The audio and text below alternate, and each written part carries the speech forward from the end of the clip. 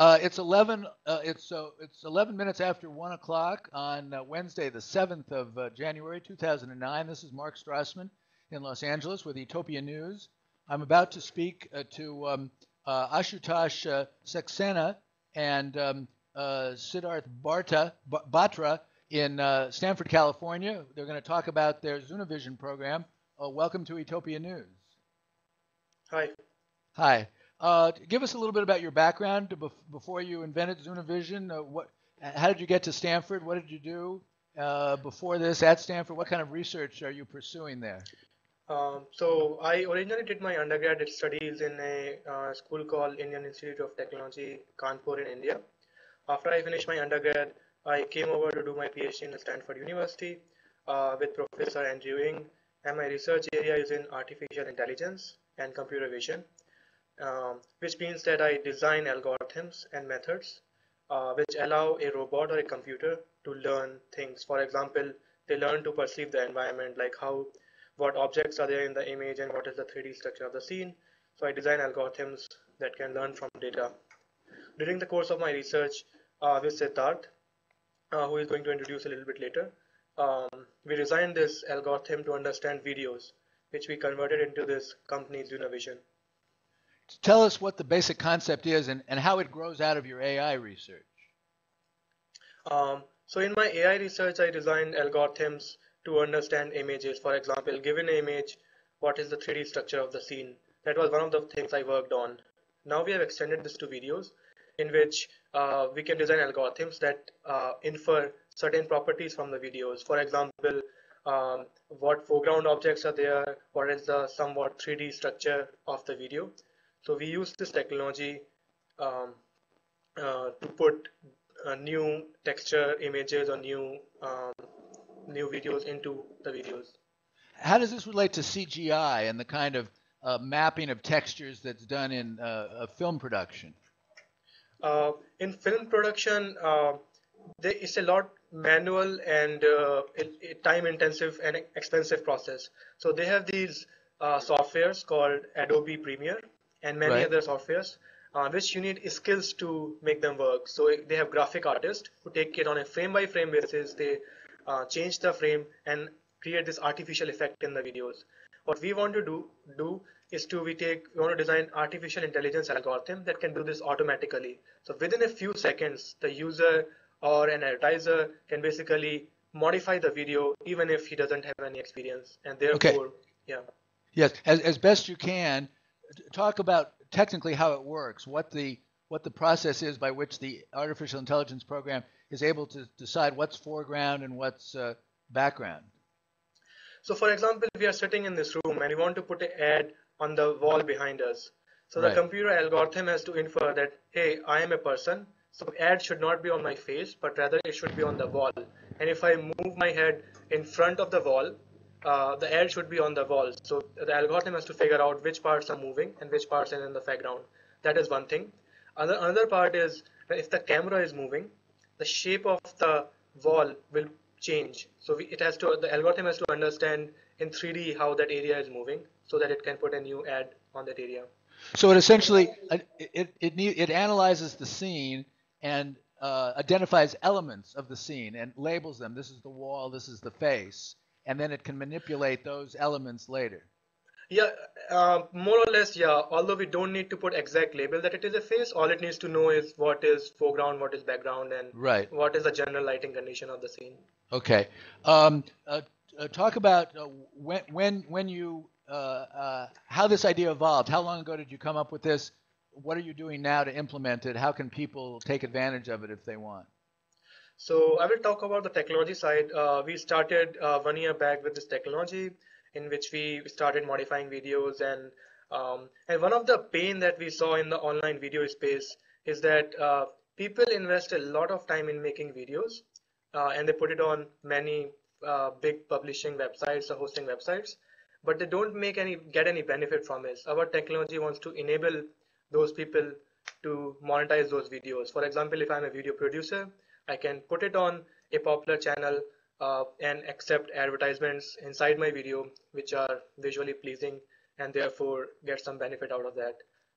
That's our initial strategy. The business strategy I would defer to Sid, so he can talk about it more. Okay.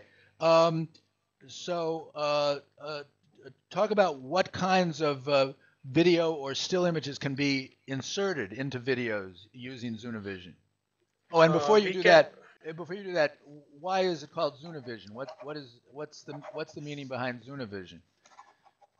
So ZunaVision consists of two words, Zuna and vision. Right. And Zuna means success in some languages, including Sanskrit. So what we Okay. want to say is it's a successful vision or Right. successful implement. Yeah, that's the Good. meaning Thank of you. ZunaVision. Right. Okay. And Um, you're going to talk about the kinds of images that can be inserted.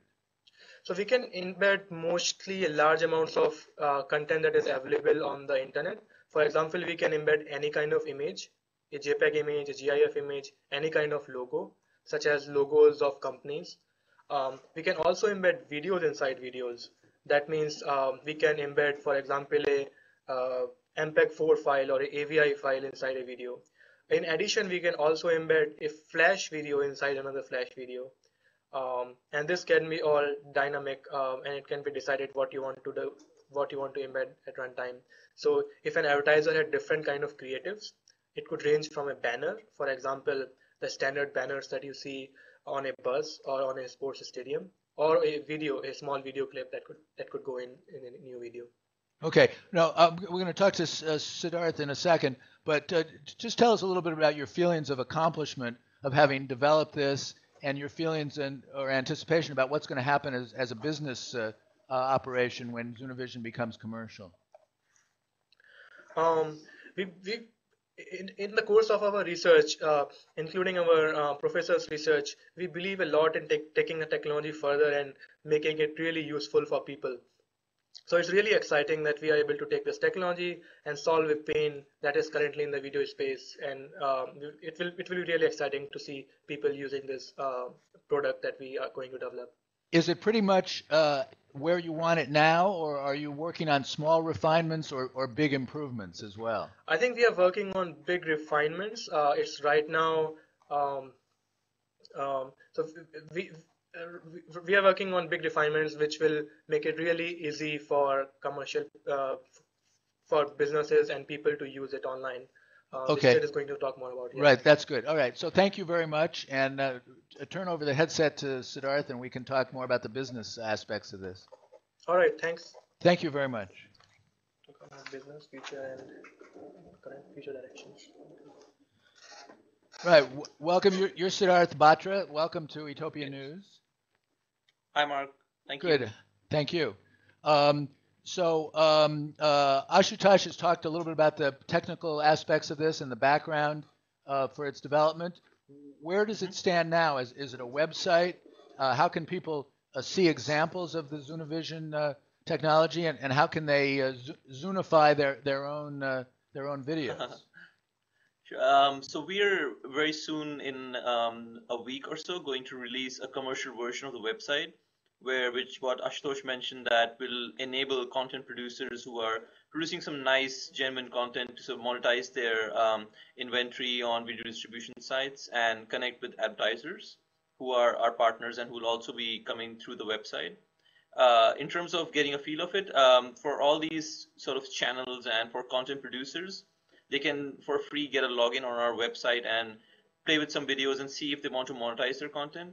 For home users, we, for the near future, plan to keep the Stanford website up and running so that home users can just come there, maybe place a picture, and or basically separate the commercial aspects of the technology from like the fun aspects of a home user using it for their images or their own personal videos.